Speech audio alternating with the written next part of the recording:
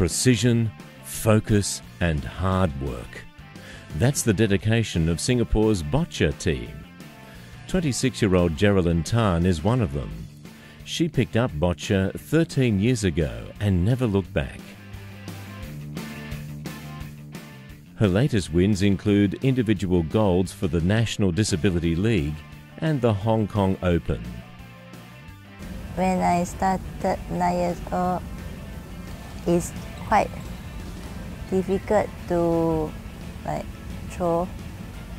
She's been Boccia for 11 years, so for me it's to improve as a new player and pick up more experience from her. I think Jeralyn can do well at ASEAN Para Games. Boccia is the only para sport that doesn't have an Olympic counterpart. The objective of the game is simple: get the ball closest to the jack. Boccia is played by athletes with cerebral palsy. All events are mixed gender and include individual, pair and team events.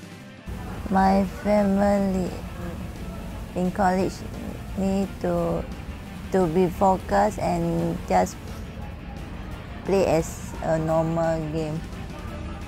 Personally, I would think I'm hoping for a top 3, top 4 position, because she's a very good player, very experienced player, but it depends on how she performs that day. I really hope that I can push her up to that level whereby she at least brings some medal back for us at the end of it. Jeralyn and Team Singapore truly inspires all to celebrate the extraordinary.